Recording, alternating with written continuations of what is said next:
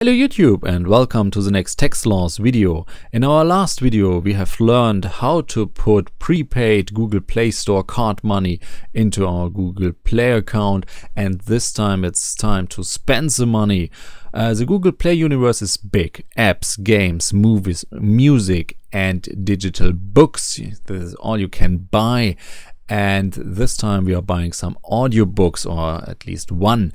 And I've noticed one thing. There are three big digital players: Amazon, Apple iTunes and the Google Play Store now.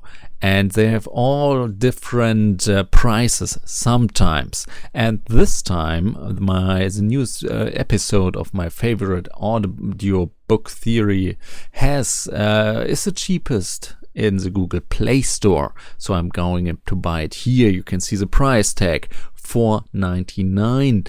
And there's the problem here. There is no sign that's saying buy here, click here to buy it. You just see the price, and the price is also orange. You can think a lot of people that are not used to buy digital goods are confused, saying, so now I know what is the price, but where can I buy it? How do I buy it?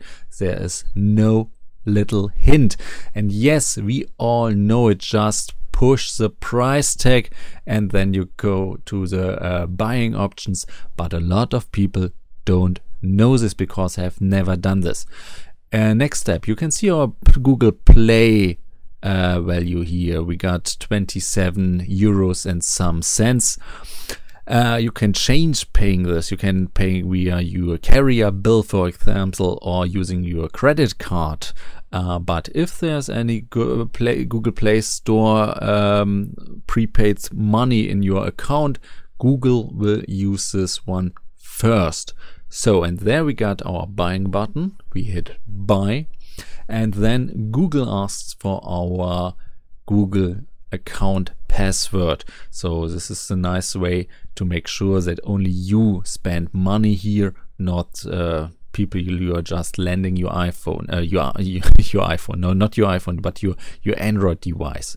So next step, we just see the audiobook is placed in our Google Music account. We can now download it, stream it, do whatever we want here on our Android devices, or even we can on a Mac or PC. You can go and download it and put it up to your Amazon iCloud or your iCloud or wherever you want, store it offline. Or. So this is it. This is how you spend your digital money on the Google Play Store.